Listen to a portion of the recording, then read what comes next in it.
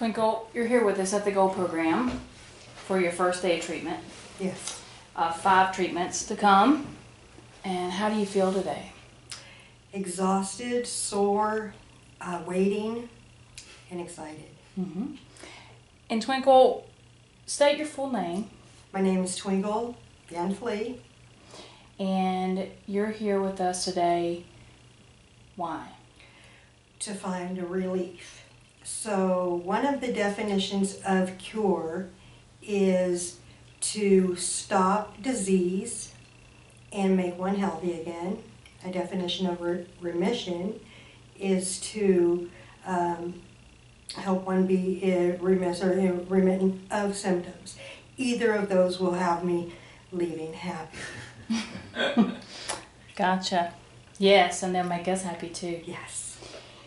And Twinkle, we know you've suffered for quite some time. Can you give us a rundown of when this began and your journey? January 26th of 2001, I was working, and I left my register. At the time I was a grocery clerk cashier, just to retrieve bags that you bag groceries in. I bent down to pick them up. I snagged on a fire extinguisher and I swooped around it while still snagged to try to get undone. And I proceeded to trip, stumble, fly through the store, trying to grab onto air, candy, snack, Debbie treat stands, and I eventually landed on my head and my back. And I lost consciousness for a few seconds. And when I got to the hospital, it turned out that it was, well, at that time it was diagnosed as a sprained strain. And it did take 6 weeks to get the actual diagnosis, which was a Liz Frank fracture or mid-metatarsal separation. Mm-hmm. And so explain that to those listening, what a mid-metatarsal separation is. I tore the tendons, the ligaments from the bones between the second and third metatarsal of my right foot, on the top of the right foot. Okay. It was followed up with surgery to put in a Liz Frank screw. That stayed in for 6 months. I was non-weight bearing for an additional 6 months after that, and then I did 8.5 months of really hard PT. My leg, my calf was smaller than my arm, and I had to build that back up. And let's see, in 2003 I started. In 2003 it was Dr. Michael Euro, which is actually, from what I understand, a colleague of Dr. Glaser, is who diagnosed me. He was my physician, and he sent me to pain management, who verified the diagnosis, and it's just been a crazy ride. So it's been how many years now? It'll be 16 January, or it will begin the 17th year, entering the 17th year. So today, what have you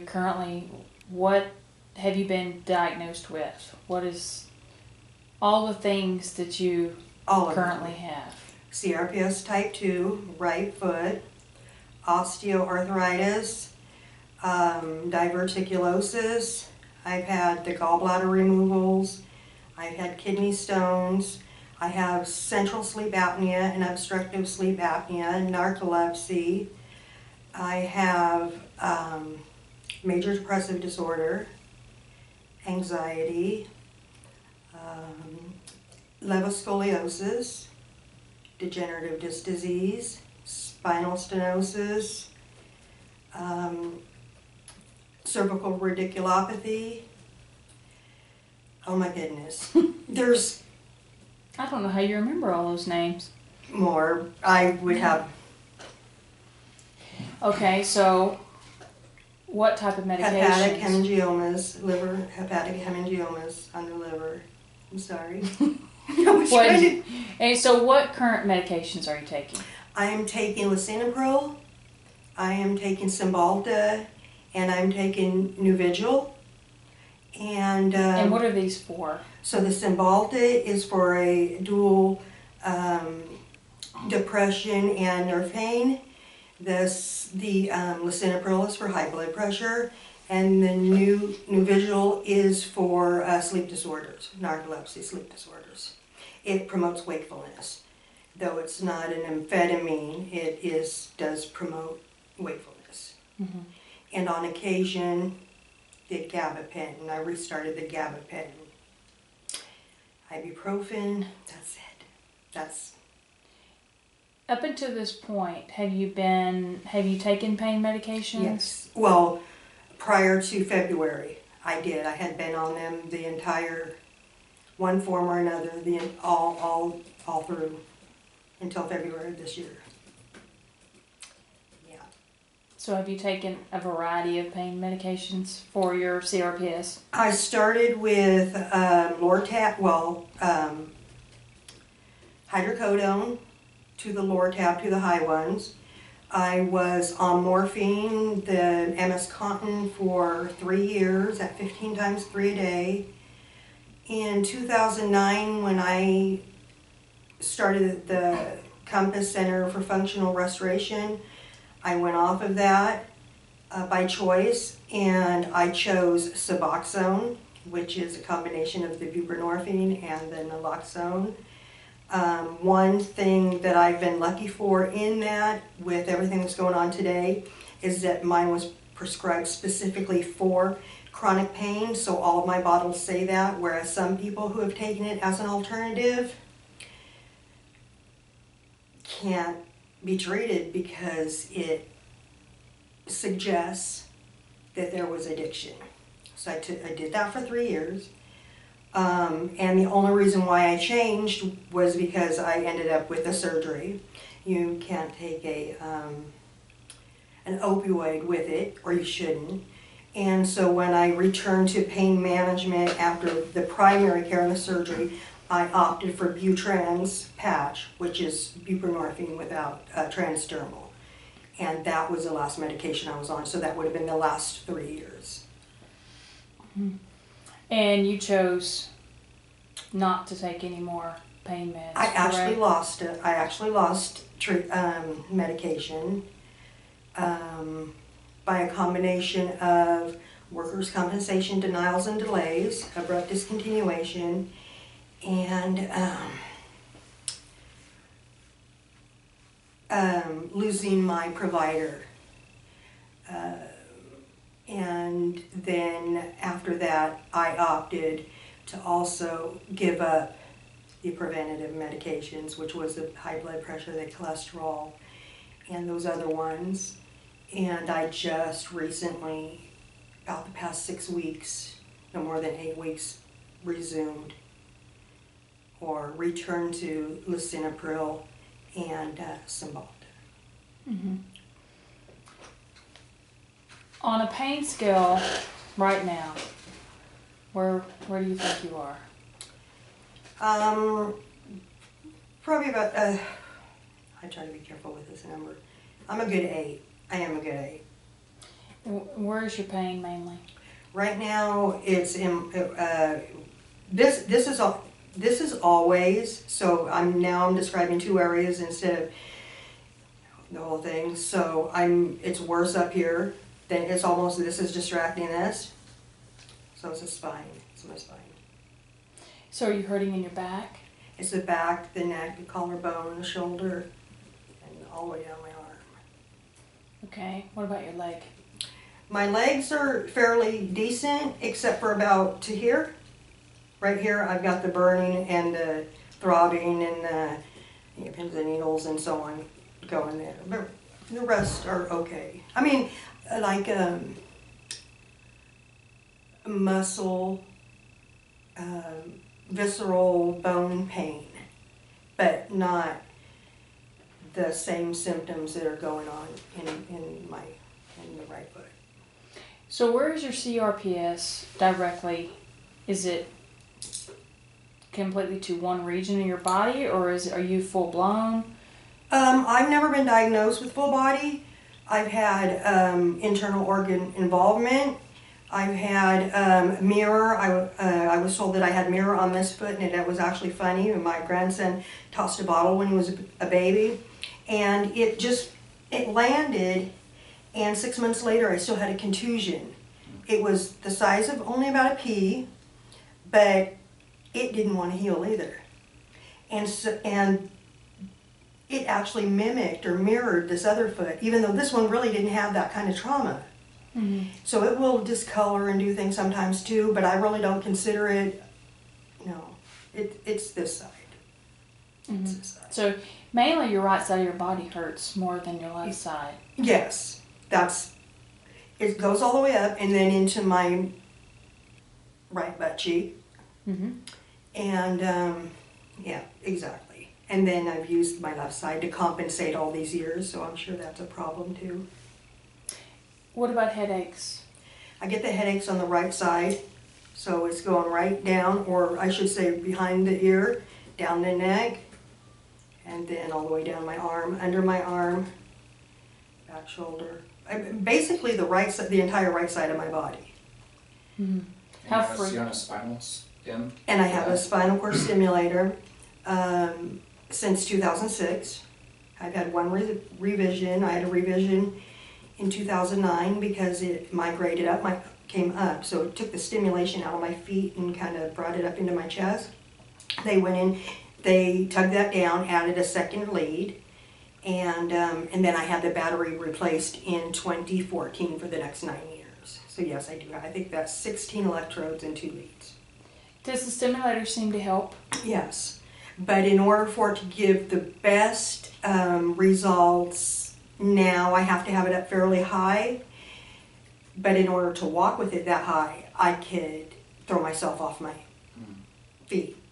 So what I'll do during those moments is then I'll go sit down or I'll lay down, turn it up, give me a real good goose me up, and then bring it back down so that I can continue walking. So it is what gave me back the ability to walk better and longer. But over time, it's a trick. If I turn it off for 2 or 3 days, it'll re-trick your mind and start working again. Our minds and our brains are smart. It knows it's being tricked. So you have to turn it off, get through the few days of that extra pain, turn it back on, and then you get the disguise again. I'm also a Medtronic ambassador, so I try to help people understand that the trial is the most important part of the whole process. If it doesn't work during your trial, don't go on and get the permanent because it is invasive, but you have to pay attention to it. If you get the benefit, then you'll probably get the benefit again. But if you don't, no matter how much hope you want to put into it, it's not worth it. It wouldn't be worth it. Okay. I've heard too many people talk about how they failed. So you have to be really careful to pay attention to the trial. So let's talk about walking. Yes. How well do you walk? I push it as much as I can. I take a lot of breaks. Today I've been down, up and down, as that's pretty much my daily. A few times I laid down, took those little rests and naps. I could not ever walk, let's say, a fair or an auction or anything like that without an assistive device. And those are things that I don't often use, but to do something like that with my family, because I stopped doing anything that more than a half a block of walking would, I do need to, I will. That it required a lot of walking? Yes. It was just impossible? Yeah, it won't happen. How easily do you go up and down stairs? I can get up and down stairs, and I have learned to be able to get myself up and down those stairs. Sometimes I sit on the stairs and I'll wobble down them if I can't stay up, but I pretty much, I probably don't walk proper up and down the stairs. I do walk to the side. I kind of sidestep it up and down. Kind of, yeah. Sleeping, how well? Not? Nope. Between the apneas and I cannot get into a position. So I'm Oh my goodness. Do you find yourself up and down? I don't really get up and down at night, but I toss and turn all night. Is it hard to lay in one position, or is Yes. it impossible to lay in one position It's- for all night? Yes. Or for a long period of time? Mm-hmm. Hey Twinkle, what is their next advice for the next step in treatment for you? The next step at this point is another cervical steroid injection in 8 weeks. I just had one 2 days ago. As far as the lower extremity, I don't have anything right now. I don't have a provider for that right now. So these past months, I've been trying to do everything that I can for myself in home PT. I use our kids' pool over the summer in the pool and tried to strengthen.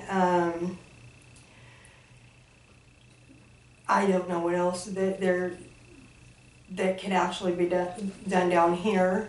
I already declined surgery in 2008 or so for a deep perennial nerve entrapment as well. And when I found out that that would take up to 18 months to heal, just to heal, and what I already went through with the 8.5 months and all that for this one, So that's where I'm at on that.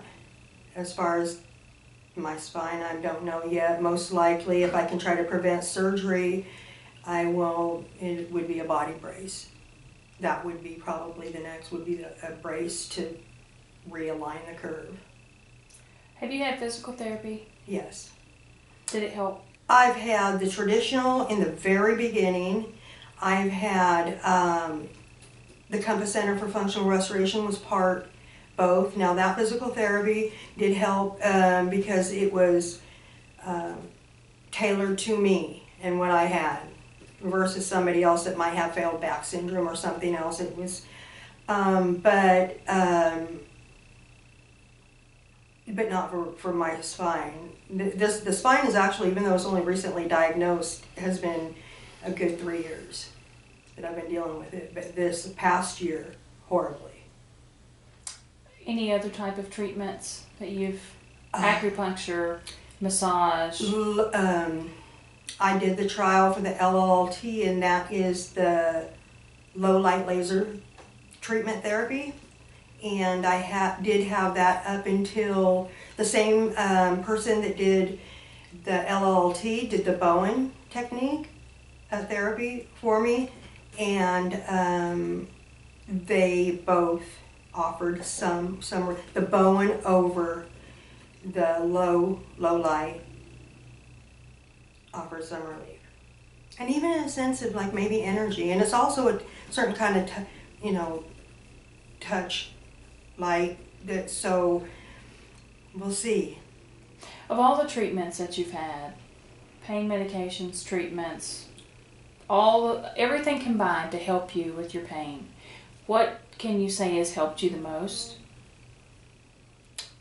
Oh boy, the spinal cord stimulators, lower extremity, because that's all that I had, and I think the Bowen, though I only had probably five or six sessions of that.